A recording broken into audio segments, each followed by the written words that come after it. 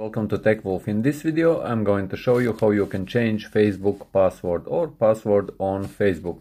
So to do this, go into your Facebook account, go into your Facebook profile, and here you will see these three dots to the right of this add to story button, guys. Just click on these three dots, and once you are here on this page, click on view privacy shortcuts here at the very bottom part, guys.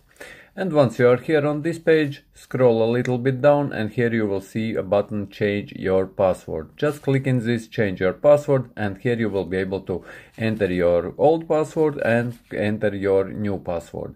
So yes guys, I hope that you found this video useful, and if you did, leave a like, share this video, subscribe to my channel if you are new, and see you in the next one.